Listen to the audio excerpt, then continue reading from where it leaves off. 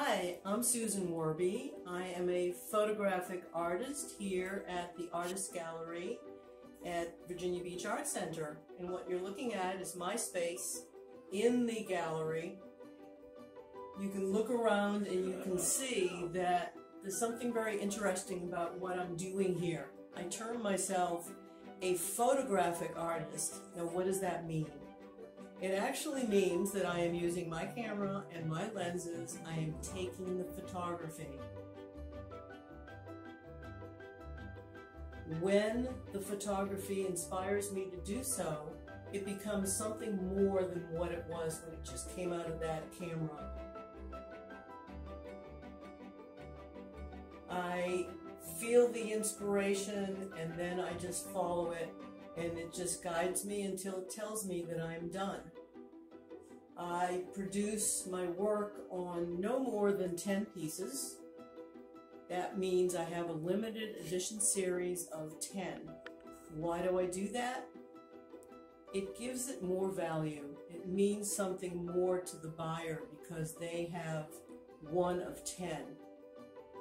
As you look around, you'll see that a lot of my pieces, because I can do 10, it could be on fine art paper, and I use a very nice paper, very heavy.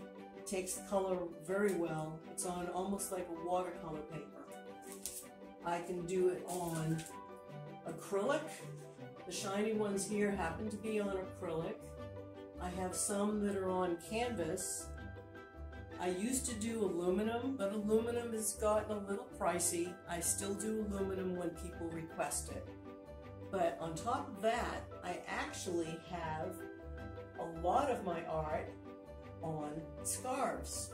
Scarves fit anybody, so I've decided that this is a great area to place my scarves. I call this my boutique. And these scarves are really nice for gifts. People love them because anybody who knows an artist, what do you give an artist? You give the artist a work of art that they can wear. This is called Fanciful and Free. This is on canvas. And I decided that the bird had to be in this kind of a setting.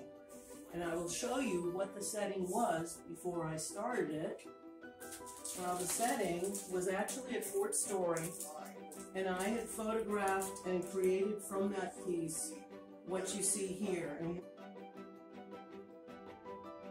what interested me was the fact that there was a fence.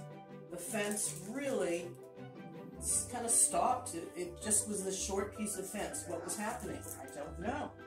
So when I finished this, I looked at it, and as I'm working, I'm thinking about the piece and what does it mean to me?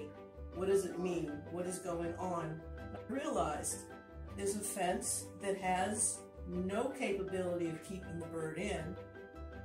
The fence isn't keeping anything out. So Fanciful and Free suddenly earned the words that I will now read to you. I call the poem Freedom.